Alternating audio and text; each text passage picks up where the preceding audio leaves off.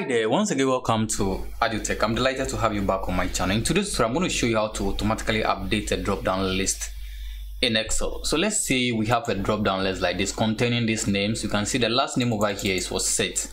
If I go ahead and then I delete set from the source data, this is my source data. So if I delete set, let's say I delete set from this list and I go back to my source data, automatically set has been deleted. If I go ahead and then I add a new name, let's say Prince. So let's say I add a new member to my source data, or my list, my drop down list should be updated accordingly. So you can see Prince has been added to the drop down list. So I'm going to show you step by step in which you can go ahead and then automatically update your drop down list in Excel. Consider subscribing if you are new to the channel, and don't forget to turn on the notification bell so you don't miss any of my upcoming tutorial. So this is the data I'm going to use. So this is a complete new data I'm going to use to create this particular drop down list, which will be automatically updated anytime we add a new value to the source data. So the first thing you need to do is to make sure that your data you're going to use is in a table format. So you select anywhere within any of the data within the column here, and then go to insert and then click on table. Automatically it's going to select that particular column for you, and then just click on OK. So we've now added our data to a table. The next thing we need to do is that let's save this table. So I'll just go to insert, you go to formulas, and then go to name manager, and then let's just try and then give it a name. So I just click on new, let's say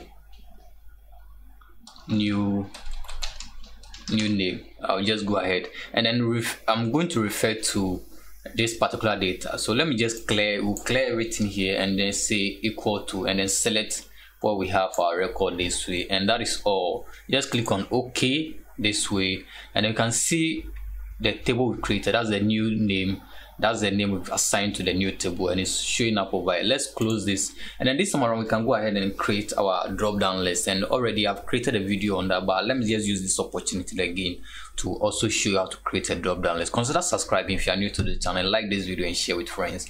So I'll go ahead and say, let me just put in the name over here for my drop down list. So when I select this particular column, in order to add a drop down list, I'll go to a data, and then under data we have data tools group, and then you click on data validation.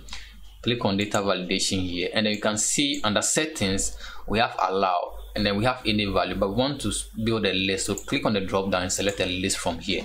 So we're now going to pick our source data for this list. Click on the source and press F3 on your keyboard, and it's going to bring you the name of the list you have. You can see the new name, which is the table we created. That is our source. I'll select that and click on OK. And the next thing we need to do is that, so also click on OK. Once you click on that, if you come back here, you can see we've already built our list now. Let me just go ahead and then zoom in for you to see. So you can see our list has been generated over here. The last name is Mabel. Let's go ahead and then add somebody else to this. So let's see, we add Prince, and then I leave this. So once I click back here, Prince should be added to my list. So meaning my list is automatically updated anytime we add a value or a name to the source data. So let's go ahead and let's say I go ahead and then add Timothy. If I go back here, this should be added to my drop down list. You can see Timothy has been added. Let's go ahead and delete, let's say, someone from this list. So let me just say I delete Mabel. If I go ahead and then check from the list, Mabel should be part of our list again. So this has been created and is going to be automatically updated anytime we add any value or any record to our source data. So basically in this short tutorial, this is how to create a drop down list that is automatically updated anytime you add a value to the source data. I'll have more videos coming up, and then in order not to miss any of my videos, remember to subscribe, turn on the notification bell so you don't miss any of my upcoming tutorial. Till I come your way again, stay safe and then keep visiting my channel and share this video with friends. Bye bye.